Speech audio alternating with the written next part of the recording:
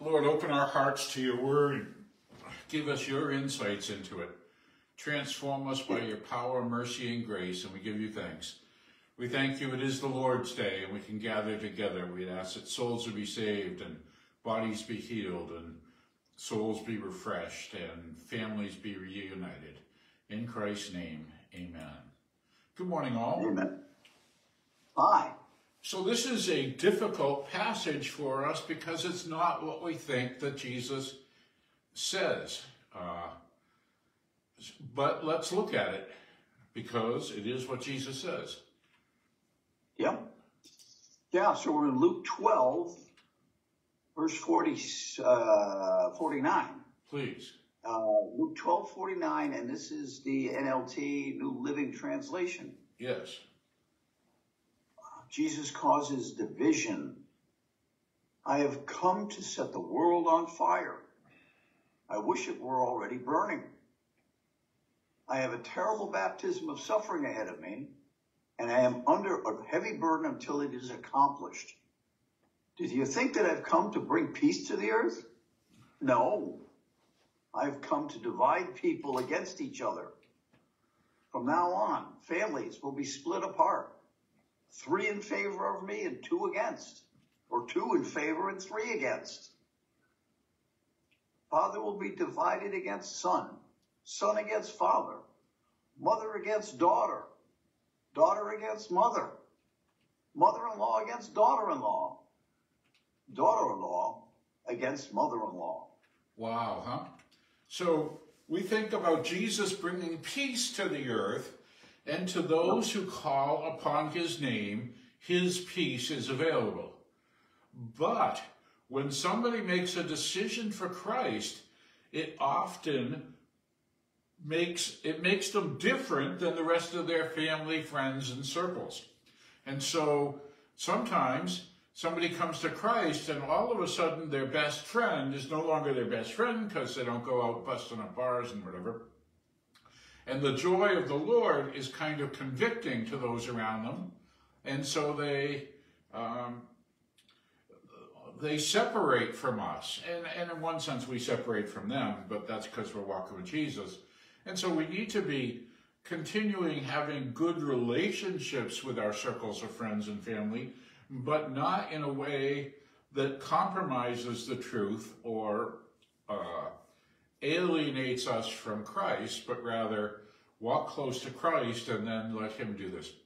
So I came to set the world on fire, which is a really unusual sentence for the Lord Jesus, but it is true because the fire consumes the dross, and and for his disciples to be on fire for faith, it's radical. I have a terrible baptism of suffering ahead of me, and I'm under a heavy burden until it's accomplished. So we use the word baptism a lot of different ways, but the sense of baptism is immersion. I'm all in. I'm like, we baptize in water by immersion, meaning that the people get totally wet. When we get baptized in the Spirit, it floods us. But this is a baptism of suffering. The cross is a brutal way to die. And Jesus knows that he has this immersion in suffering coming before him. And it's a heavy burden to him. We think, wow, how amazing this is weeks or months, probably weeks before the triumphant entry, that he's already understanding the burden of suffering that's going to happen for him on the cross. Yeah.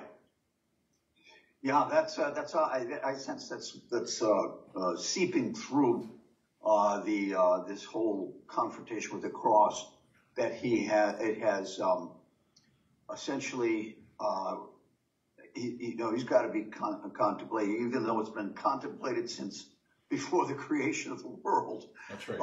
Now we're down to maybe counting by days, the number of, maybe weeks, but not a lot of time here.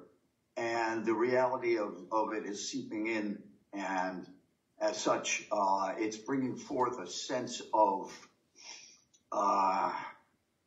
what am I doing this for? Yep.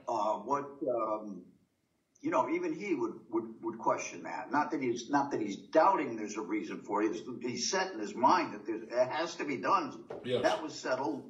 That was settled before the foundation of the world. This has to be done. Yes. Otherwise, words lose meaning. Right and wrong don't mean anything unless they understand there's a difference, and that there's a debt for wrong and a blessing for right, and the whole equation of life has to be recalibrated here, reset. It's kind of, That's right. So there's so much involved. Amen. And it's causing him to bring out these statements that seem out of the ordinary for him, and in a sense they truly are. But you can see where they're coming from that perspective of I've got this enormous, terrible, as he puts it, terrible baptism of suffering to deal with, and all of these elements that I am dying for, are they have all of the issues been brought forth and at least examined? And some of these issues are really uncomfortable. That's right. This whole division, this whole bringing forth of to think, first of all, do you think I came to bring peace? I am known as the Prince of Peace. But no, I've come to divide people. And that word divide kind of catches me.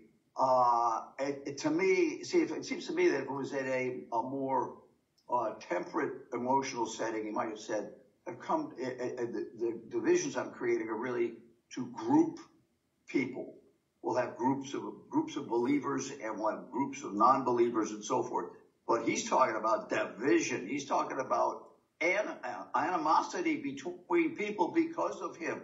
That's right. But it's got to be. It's got to be. He's got to take it to that level.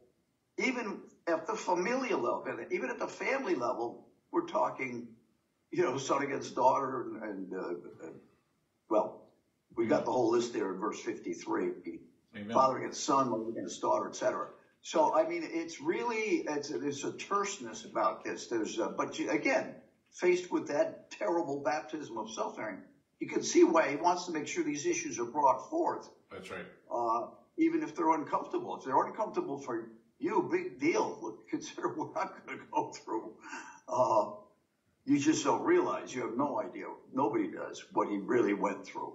Amen. Carry the burden of sin, the sin burden of all mankind. I mean, how can you even begin to imagine what that means? Amen. Good morning. Welcome with us. We're glad you're here. So Jesus Yes. turns to the crowd and he says, when you see the clouds beginning to form in the west, you say, here comes a shower. And you're right. And when the south wind blows, you say, today will be a scorcher. And it is. You fools, you know how to interpret the weather signs of earth and sky, but you don't know how to interpret the present times. Wow. Yep. Yeah, again, the whole issue of hypocrisy. Yeah. The ability to major in the minors and minor in the majors. That's right. I think what's going on here. We're talking about, what priorities cause you to spend so much time in analyzing the weather when, in fact, the kingdom of God is among you, and what heed do you pay it by comparison? It's a stunning contrast. 57. Yes, Luke 12:57 NLT. Why can't you decide for yourselves what is right? When you're on the way to court with your accuser, try to settle the matter before you get there. Try to settle out of court. Right. Otherwise, your accuser may drag you before the judge, who will hand you over to an officer, who will throw you into prison. And if that happens, you won't be free again until you have paid the very last penny. Settling You out don't of want court. to go. Yeah, it's always the case. Maybe the lawyers make less money, but even they would like to see an easy settlement. Right. It's always going the court process out. It doesn't matter what it is. it is just more expense, more pain, more time, Yeah. and all in the wrong way. So settle out of court if you possibly can. I've had a long-term friend, and he's not with us anymore, but every time he went to court, he lost. Ouch. And so he lost, and then he had to pay the lawyers big money, and he, sometimes he had money and sometimes he didn't. But, and then the lawyer would say, well, let's see if we can't. No, I have the right to have this. I'm right, and they're wrong, and I'm right, and I'm right. And every time he did it, it cost him money, and other times he did it, it cost him relationships and things. So just breathe, figure out what the Lord wants you to do, and have discussion to settle it out of court. And, particularly if it's a brother or a sister, pray it through. Find somebody to mediate it who's good and godly, and figure it out. And so once we determine that we have rights and that we're going to take you to court, okay, well, you could lose. And if you lose, you're much better off to have not gone at all. And in Christian love, is this thing more important than agape? Is this matter more important than agape? Now, there's sometimes that in a car crash or something, we need to go to the courts because the insurance company are really out to harm us, to settle for their own good, and to make sure that it takes years of suffering before you get a settlement. I'm not saying don't do that, but I am saying if it's one-on-one with a situation with a neighbor or a friend or a family member, figure it out. And the Lord God will give you the grace to figure it out. Now, that doesn't mean that you'll always get the greatest financial benefit from the mediation, but you will.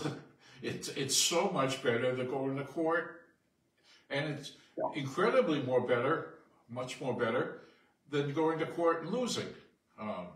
So figure it out, go before God and say, how do I agape here? How do I love here? And you may not be happy with what he tells you, but then take a breath, get his mind on it, and then you can move forward. Yeah. So Wait, go. Sorry. No, I was summarizing here. We've had this wonderful chapter 12, where we've had these incredibly serious teachings about honoring God, about understanding the times, about forgiveness, about the hope, about the promise, about hypocrisy. Like boom, boom, boom, boom, boom. There's a whole lifetime of lessons in this one chapter, and you may say we just skimmed over them, and I can't argue with that. We have we've prayed and we've tried to lay out some groundwork for these. But if you think that anybody knows everything about the 12th chapter of Luke, they're wrong. Even if you spent your whole lifetime and wrote 47 books on it, you cannot know you can't live out all of the things here. The Word of God is living and active like a two-edged sword. Right. Yeah, there is so much here. It's a real journey in itself. This chapter 12, quite a path it takes. Amen. I think you hit it all to say, you could live through this. I mean, over and over, you could revisit this time and time again. You'll find new stuff every time. Amen. You say, how did I miss that the first time around? Amen. Well, circumstances were different. You come at it from a different context, and yes, it'll look different. It'll read differently. It's just the way it is. That's what a living document does, that it adapts to, it comes forth with different perspectives according to the situation you're in. Amen. Lord, we thank you for loving us, for dying to set us free. We thank you that we can gather together in your name today. We'd ask that our souls and our spirit would be ready to hear what you have to say. That we would cast our cares upon you because you care for us. That souls would be saved, that bodies would be healed, that families be restored, that your joy overwhelms us. In Christ's name, amen. Amen. Amen. Thank you, Lord. Thank you again. Thank you again for your instruction here. Realizing the relevance of it and the application to be so broad-based that it ever expands before us as we drill down on it. It's quite an amazing thing and a wonderful thing. And we thank you for it, Lord. We pray for your continued guidance that we may live lives that glorify you. In Yeshua's name. Amen, amen. Blessed day all. Glad you could join us.